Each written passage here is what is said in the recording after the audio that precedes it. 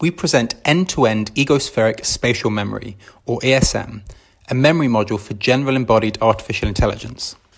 ESM encodes the surrounding scene into an egosphere, which travels with an agent as it moves through the world. The memory is represented as an omnidirectional 2.5D image, with observations of the surrounding continually projected onto the egosphere.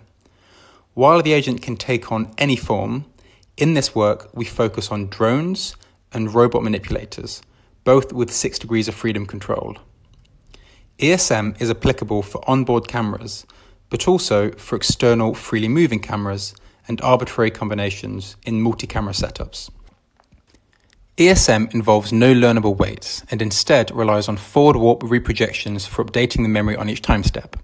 We start with the memory at time t-1, and we also have new image observations at time t. Both of these are then forward warped onto the agent egosphere at time t, leading to non-integer polar pixel coordinates.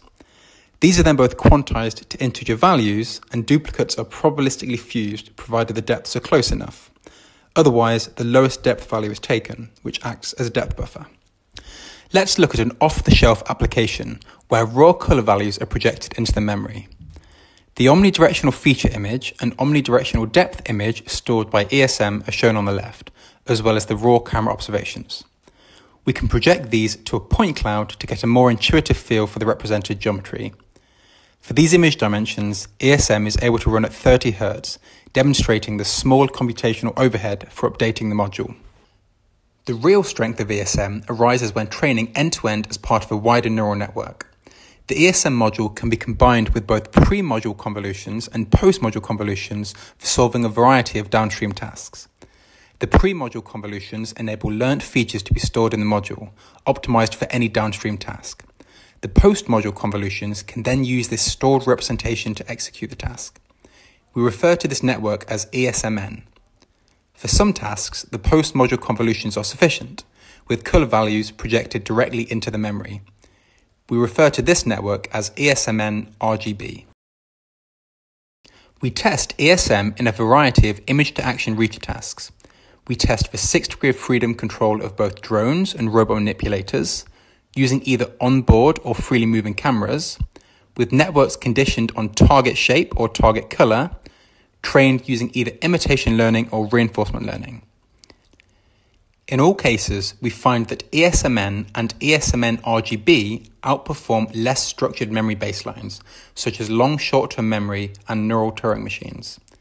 The baseline methods are given access to all the same information, including ground truth poses. Here we show an example of the drone reacher task with an onboard camera conditioned on target color and trained using imitation learning. The baseline LSTM architecture struggles to optimally interpret the stream of images and poses, and often searches for previously visited targets.